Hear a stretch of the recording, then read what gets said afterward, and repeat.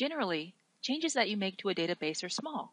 It might be a customer's address that needs to be changed, or a record might need to be added when a customer places an order. Sometimes, however, changes might need to be made to a large set of records. So, for example, if you have an increase in price across a range of products. If that's the case, then you would definitely need an action query. An action query is a query that modifies data in the underlying table or tables.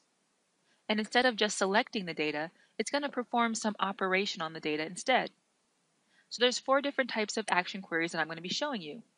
There's the update query, which can update records in a table or tables. There's the delete query, which will take records away from a table.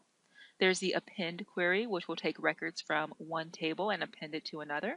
And then there's the make table query, which makes a whole new table. So the first type of query I'm going to be showing you is an update query. Here, I'm going to create a query that updates the price of certain products. But the first thing that I want to do is make a backup. So I'll go ahead and close my products table. And to make a backup copy of the products table, all I need to do is to copy it and paste it from the navigation pane. So I just want to make sure that products is selected, and I'm going to Control C on my mouse, or you could right mouse click and choose copy, and then I'll Control V, or you can right mouse click and paste. The name pops up as copy of products, but you can change the name to whatever you see fit. Maybe you'd rather have it say products backup, whatever you think is best. And then there are the paste options of the structure only, so that's going to give you all your same columns and all the same properties that run behind those columns, but no data. There's structure and data, and then there's append data to an existing table. Well, I want to use structure and data, of course, for this backup. So I'm going to leave everything how it is, and then just go ahead and click on OK. And if I scroll up a little bit in my navigation, you can see it's right there, copy of products. All right, let me go back to the original table really quickly, the products table, just to point out that there are 45 records right now.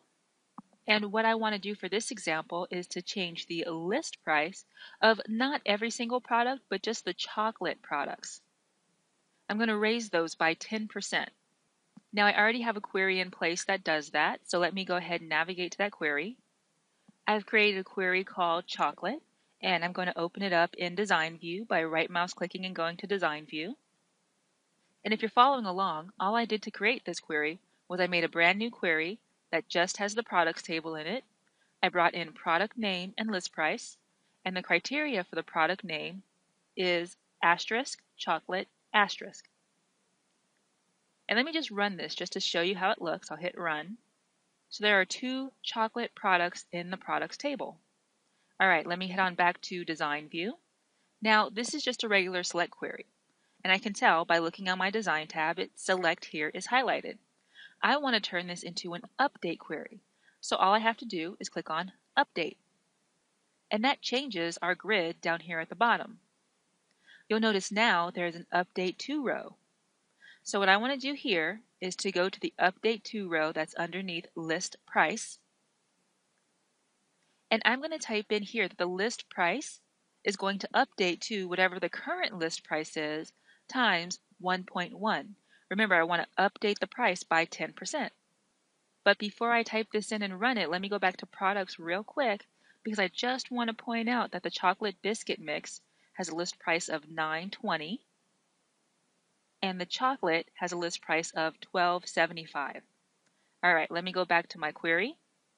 And in my update to, I'm going to change that to list price, and I can just double click on my little tooltip, times, which is my asterisk, 1.1. All right, so that's it. I'll head on back to the Design tab, and I'll hit Run. And I get a dialog popping up that says that I'm going to update 2 rows. And once I click on Yes, I can't undo this or reverse the changes. Are you sure you want to update these records? And of course I do, so I want to go ahead and click on Yes. All right, now that's it. Now if I want to take a look to make sure that the changes actually were made, I don't want to click on the Run button again, because what that's going to do is, of course, run my query again. Now it already updated those fields and it added 10%. If I run it again, it's going to add another 10% onto that already added 10%. And every time I run this query, it's going to keep adding 10% to the new price, not the old price. So if I want to take a look before I close this query, I can click on View, not Run, but View, and I can see there that's my new price. All right, so I'll head on back to Design View, and maybe I think that the price of chocolate is just going to keep going up in the market. So if I want to save this query, I'd go to File and Save As. I'm going to Save Object As and click on Save As. And this time I'm going to put a UPD in front of my name and call it Chocolate Price Increase. And make sure it's saved as a query. I'll click on OK, and it's saved. So now if I go ahead and close the query, and now take a look at my chocolate, it's at 1403. And if I take a look at the biscuit mix, it's up to 1012. So it worked. And taking a look at my queries, if I scroll down a bit, now I see there is my update query. And just remember, I warned you that if you run this update query again, it's going to again increase the current list price for chocolate by 10%. So just to show you, I'm going to go ahead and double click on it. It says it's going to modify my table. I'll click on yes. Are you sure you want to update 2 rows? I'll click on yes and refresh this table. And you can see here now the chocolate is 1542 and the chocolate biscuit mix is now up to 1113. So when you're creating action queries, just be careful because when you run them more than once, it's going to, of course, run that action more than once. But you saw it really wasn't hard to create an action query. I just went into the design view for a query and changed it from select to, in this case, update.